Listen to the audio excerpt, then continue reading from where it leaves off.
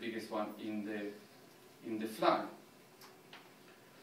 When the French abolished monarchy, the use of those decorated flag was not restricted to the royals anymore, so everybody, normal people, will start to use them and as wall decoration in their own houses and flags. And then exactly the same happened at the beginning of the 1990s. The production of the flag became entirely, well, I would say, 90% reserved for the art market.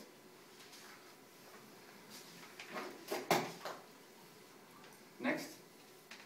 This is an image of one of those umbrellas, decorated umbrella, under which the king will be processing.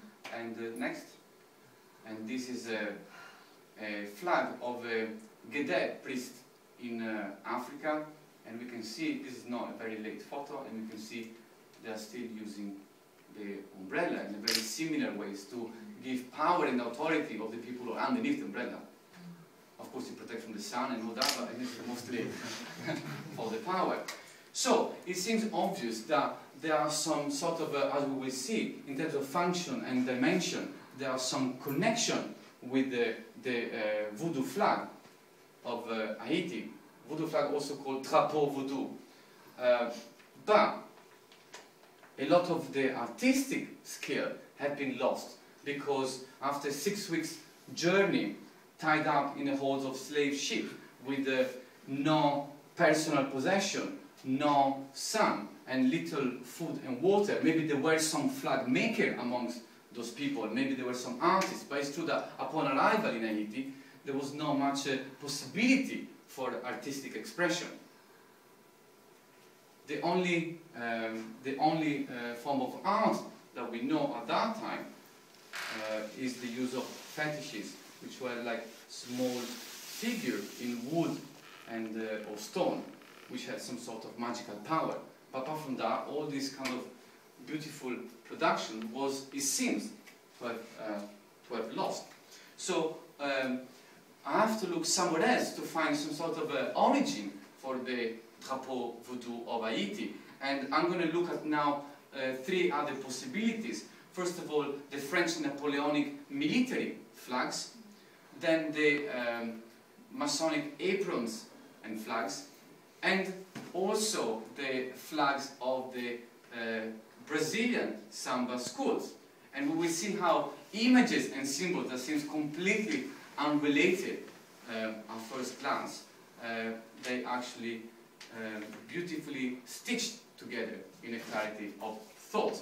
Next. So, armies have long used symbols connected to saints and gods in order to assert their divine patronage, and this is also true of Haiti and Vodou. At the time, before the Haitian Revolution, Haiti was a French colony, and the Napoleonic army were using 3 different kinds of flags. The infantry will have larger rectangular flags, and the cavalry will have either swallowtail flags or square flags, like those ones. The smaller square size. And the size is functional because if you're riding a horse, it's better to have a smaller flag, and if you're displaying a flag inside the temple, it's easier if it's smaller. But also because of the cost of the material and the availability of the material, he explained maybe the smaller size of drapo Vodou. Next. The correlation between the design of colonial French military flags and drapo Vodou can be outstanding. Now, this background motifs using regimental color Napoleonic brigade is very similar to what we can find in Vodou flags, and this is one example of a drapo Vodou. This is a flag for the god Dambala and Aida Wedo, and as we can see, all this border, this geometrical border all around the flag is very similar in design to one of those used by Napoleonic army. Next. Likewise, one of the non-official symbol of France, together with the Marianne, is the coq gaulois. And this is in the center of a French flag. And the same symbol, the coq, is being transformed into coq qualité, the quality coq, and is the symbol here used in a flag for the political movement of the ex-president Aristide. So when the President Aristide decided to start a political movement, he decided to use the coq, very similar to French Napoleonic flags. And one can only marvel at the irony of the symbolic conjunction.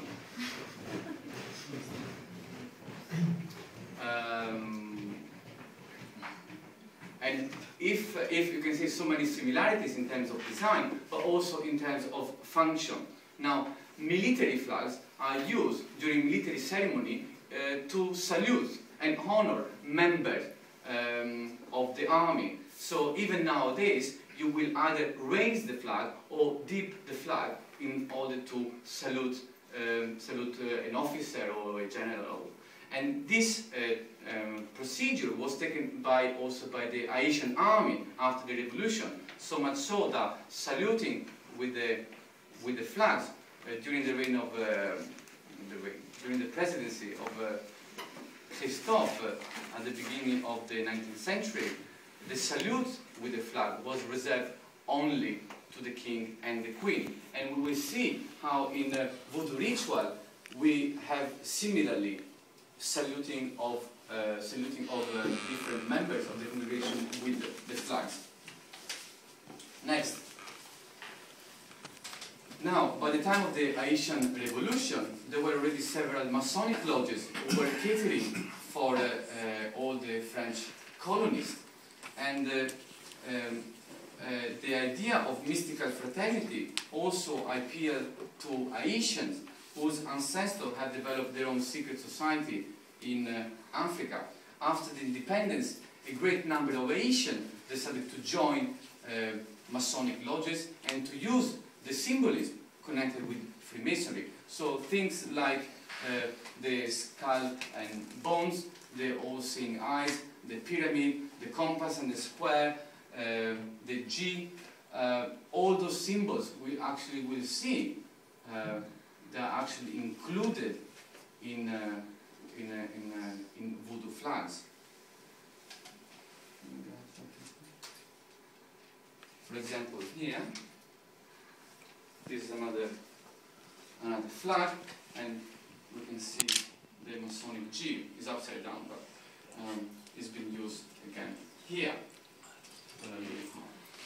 So next, and lastly, I would like to look at the samba school, because in Brazil, every samba school has a flag, and the flag is carried by the porta-bandeira, she who carries the flag, and during the procession she leads the samba school, and she's accompanied by another figure, which is the mestre sala, who dance all around her and bring the focus and the attention to the flag.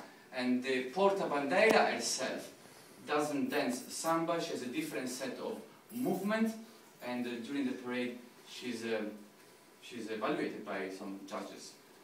And this kind of movement and the presence of a female with a male is very similar to what we're going to find after in the ritual, in the Vodou ritual. Next. Although the historical evidence is scant, we know, I love this photo, we know that originally drapo Vodou were not at all as we see them, as I'm showing them to you now, but they were very simple. They were just some one or two different color fabric, and they would have, of course, a place for a piece of wood, but there would be little or no decoration. Sometimes there would be a piece of glass or a piece of metal attached to it, but it was very, very simple. So how or when drapo Vodou Vodou became visually as we know them today. And it's all thanks to two men. Next.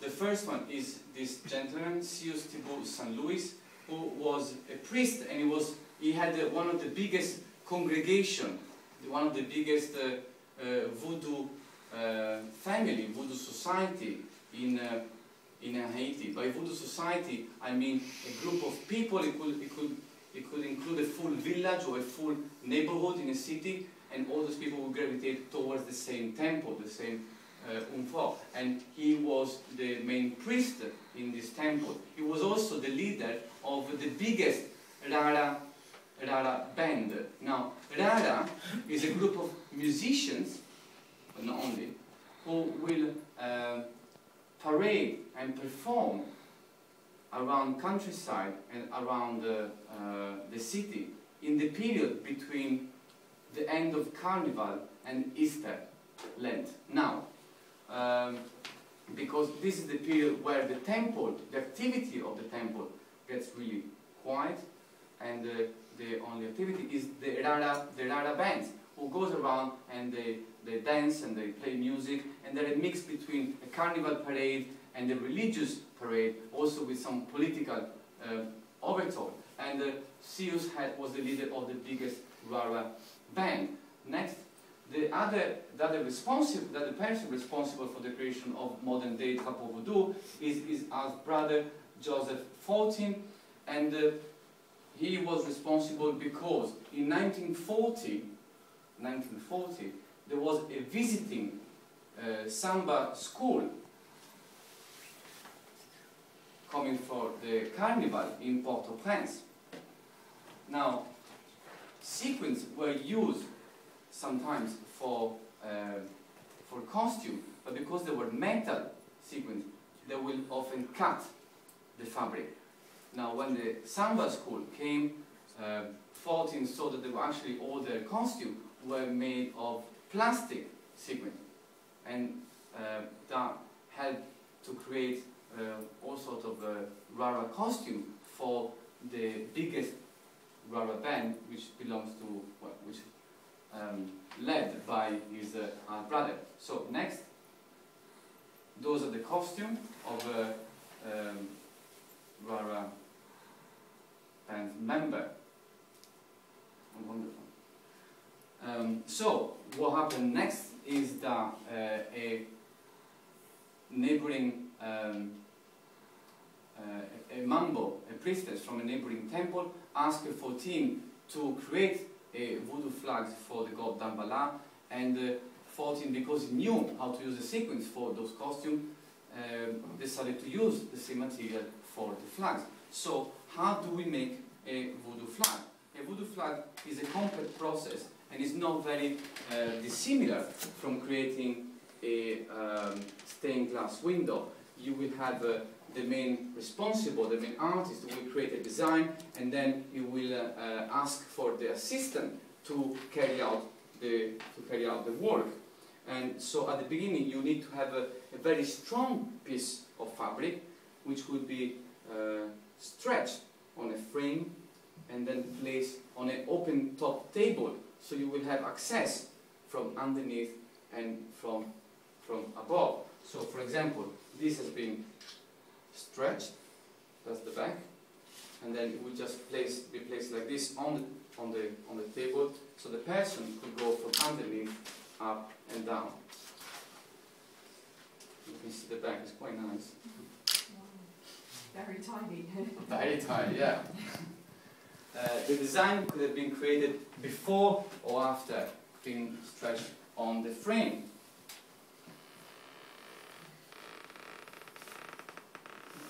And at the end, you will put a backing material, usually satin.